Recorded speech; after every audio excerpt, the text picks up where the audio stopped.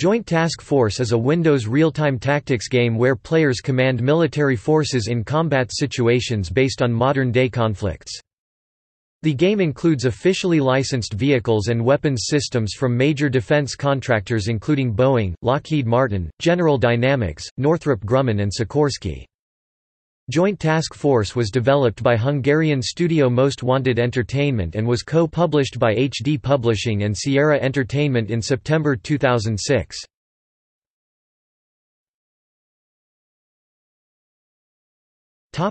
Setting. Joint Task Force is set in 2008.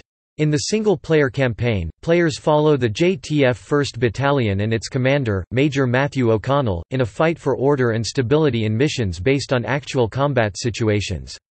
The single-player campaign consists of 5 scenarios set in Somalia, Bosnia, Afghanistan, Colombia and Iraq.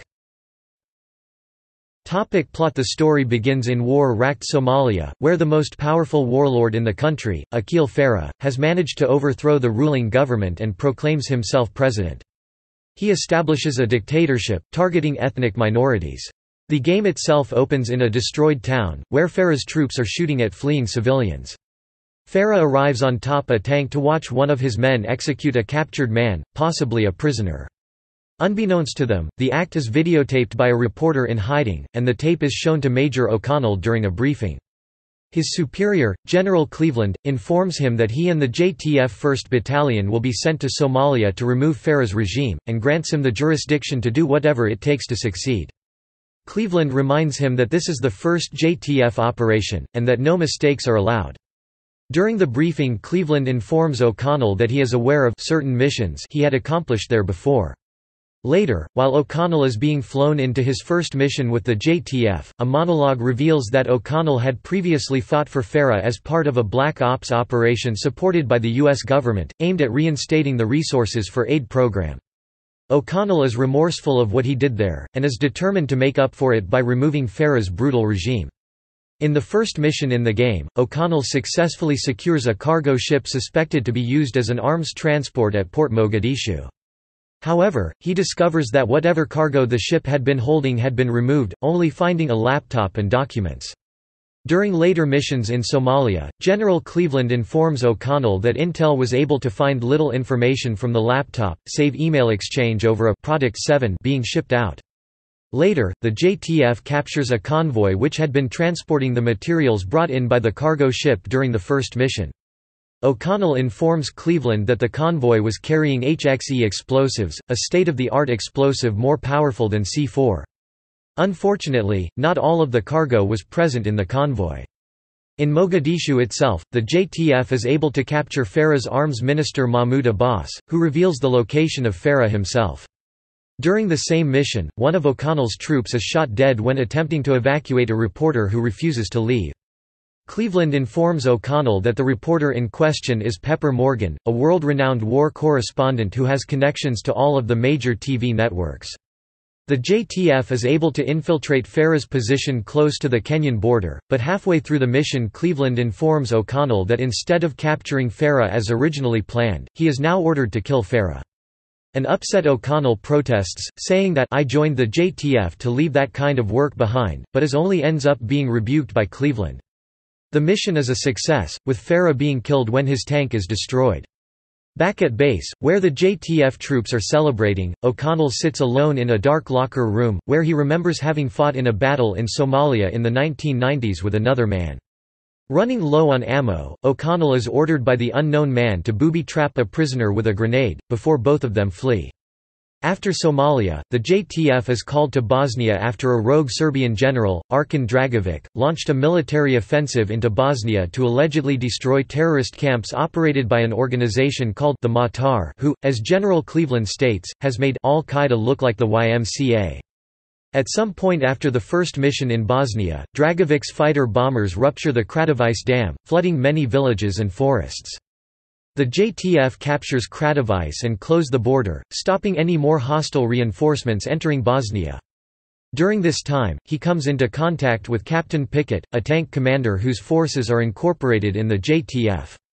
The JTF is free to move into Serbia to apprehend General Dragovic in the town of Krasnaya in Serbia. This time, the target is caught alive, which pleases O'Connell. A Russian arms dealer named Novikov who was involved with the Matar is captured from an oil rig that was about to be destroyed by the Matar using timed explosives. Following this, using intel from Novikov, the JTF is reassigned to Afghanistan to capture a Matar accomplice, a clan leader to be interrogated, only to find that the clan leader was killed during a prison riot at Qalai Jangi prison which the JTF was supposed to contain. After the riot, O'Connell's men are told to capture the original clan leader's brother, who is later found to have died from lead poisoning.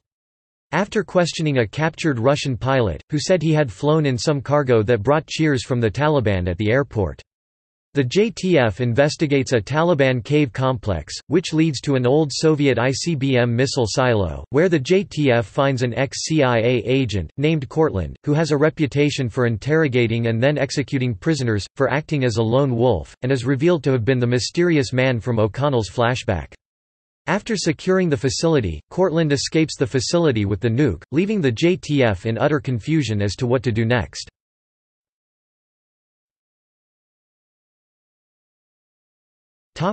Gameplay. The gameplay in Joint Task Force is focused around tactical decision-making. Instead of resource collection, players get money to spend per mission and per objective. Troopers and equipment are assigned at the beginning of each mission, and more may be ordered by helicopter and trooper transport. Heavily armored vehicles such as the M1A2 Abrams tank and the M2A3 IFV are airdropped in by a Hercules transport plane onto a captured runway. Therefore, if a player wants the upper hand in a mission, he must capture and control the runway for armored support. Troopers also gain experience and can be promoted to officer status. Officers have a skill tree that can be improved over time, similar to popular role-playing games. These officers will then give you a massive advantage on the battlefield depending on their speciality. For instance, a vehicle crewman gets a lot of experience from a mission, and is eligible for promotion. This now makes him an officer and is most combat effective when in a vehicle. The single-player campaign can be played cooperatively with another player. The game also features a skirmish mode where the player can choose one of three factions: JTF, terrorists or dictators.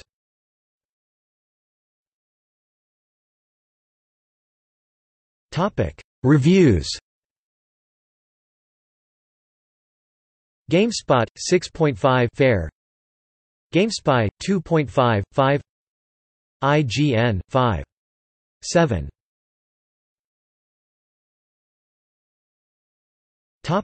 See also: Sierra Entertainment, List of strategy video games, Real-time tactics, Windows 2000 minimum suggested system requirement.